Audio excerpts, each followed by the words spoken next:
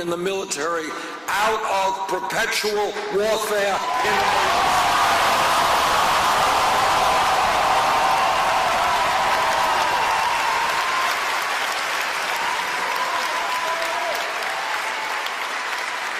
This campaign is gaining ground because we listen to the American people and not just to wealthy campaign contributors. And, you know, when you listen to the American people, you hear something very different than what appears on television or on the radio. What you hear from working people is they can't make it on $8, $9, $10 an hour. And you know what? Nobody can make it on $8, $9, or $10 an hour, which is why together we are going to raise the minimum wage to $15 an hour.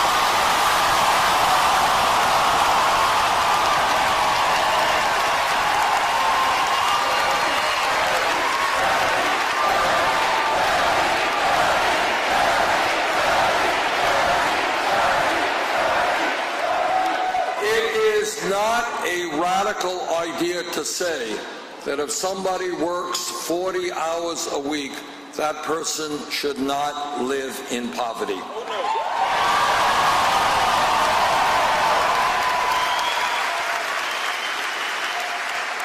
This campaign is listening to our veterans, and our veterans are telling us that they want and need the health care and the other benefits they were promised.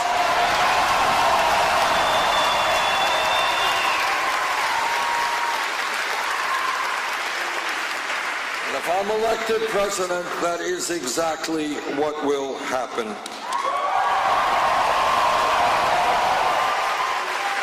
This campaign is listening to young people.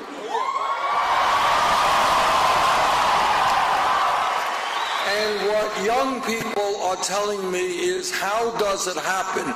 Why does it happen? That because they went out and got the best education they could, they are ending up $30,000, $50,000 in debt.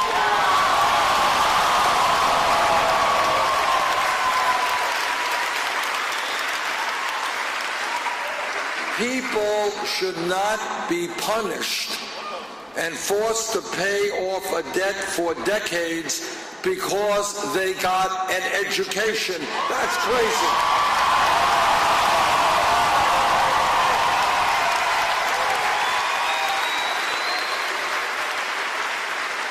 This is the year 2016. And when we talk about public education, it's simply not good enough to be talking about first grade through 12th grade. The world has changed. The economy has changed. People need more education.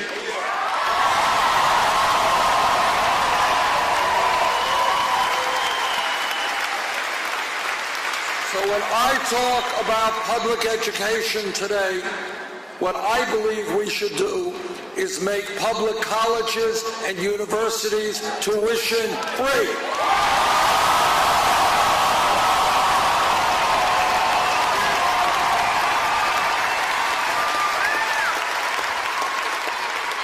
Now, my critics say, well, Bernie, you know, you're Santa Claus, you're a nice guy, you're giving away all of this free stuff.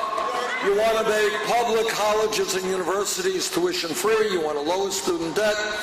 You're a nice guy. How are you going to pay for it? I will tell you how we pay for it. And this is, again, thinking outside of the box, outside of status quo thinking.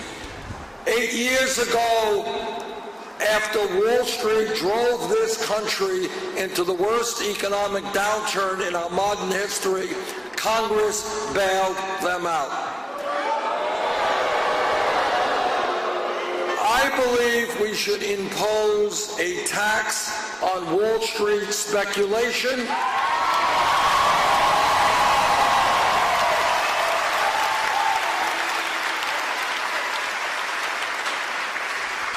When Wall Street was in trouble, they got bailed out. Now it is Wall Street's time to help the middle class.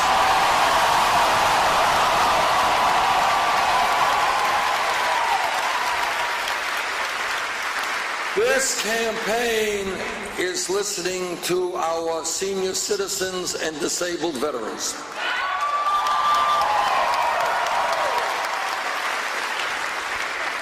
And what seniors are telling me is they cannot make it on $11,000 or $12,000 a year Social Security.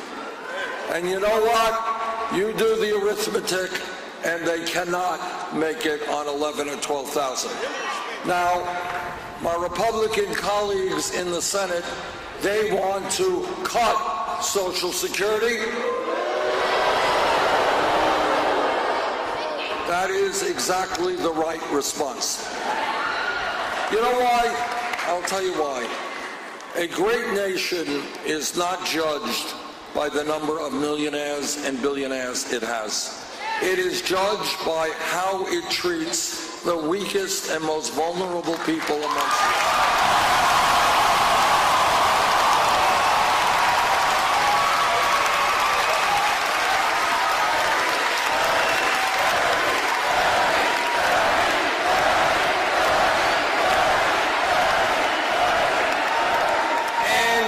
In that spirit, it is wrong that so many of our seniors cannot today afford their prescription drugs, cannot afford to keep their homes warm or cool, cannot buy the food they need.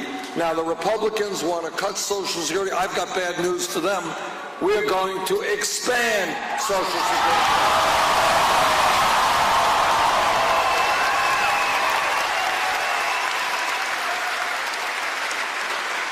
This campaign is listening to women.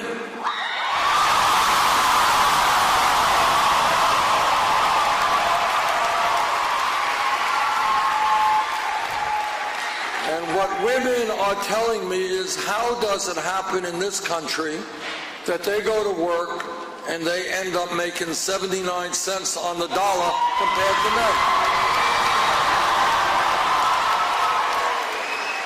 And there is no economic rationale for that. That is simply old-fashioned sexism.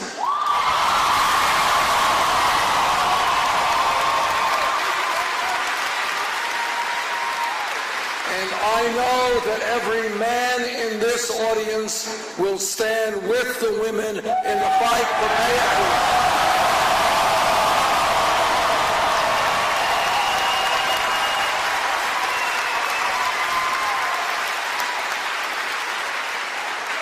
This campaign is listening to our brothers and sisters in the African American community.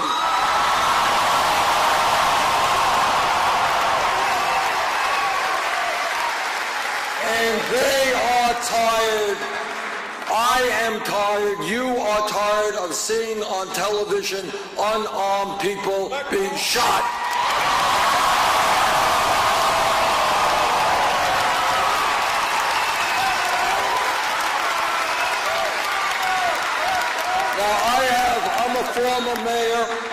I'm a former mayor, and I've worked with police departments in my own city and all over this country. The vast majority of police officers are honest, hardworking, and they have a very, very difficult job.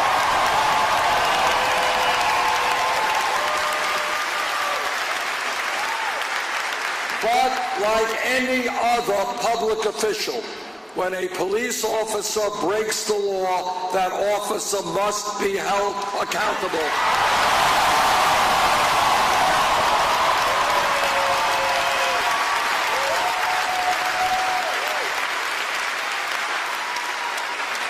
We need to demilitarize many local police departments.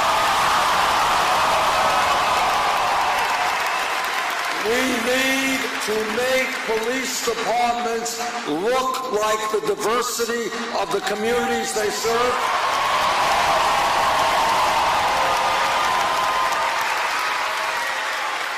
In my state of Vermont, nearby New Hampshire and in states all over this country, we have a major crisis with heroin and opiate addiction.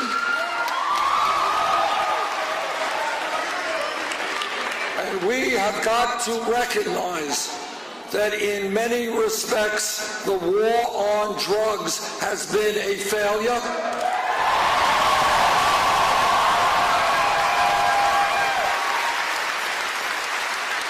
We have got to recognize that substance abuse and addiction is a health issue, not a criminal issue.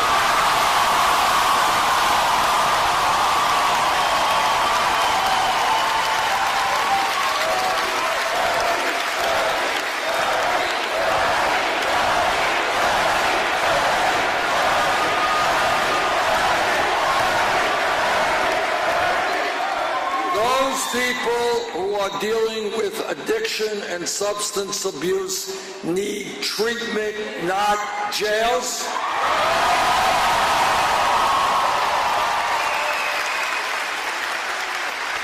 Now, it turns out that over the last 20, 30 years, millions of Americans have received criminal records for possession of marijuana.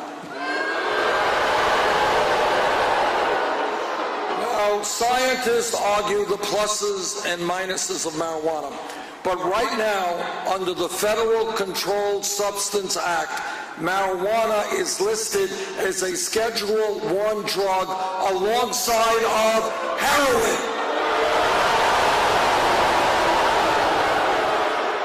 Now, you could say whatever you want about marijuana, but it certainly is not heroin.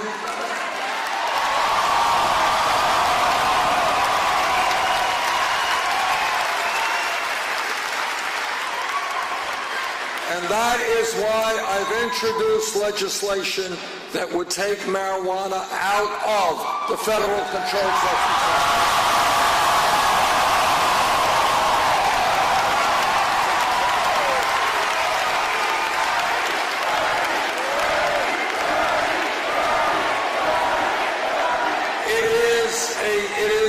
Whether or not one legalizes marijuana is a state decision. 4 states have chosen to do that, but I believe that possession of marijuana should not be a federal crime.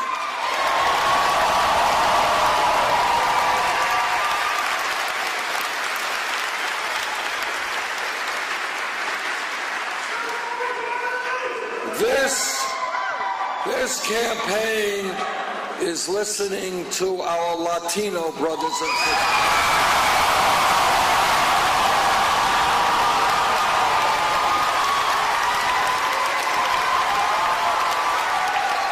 And this campaign is telling Donald Trump and others that we will not accept for 1 second their bigotry and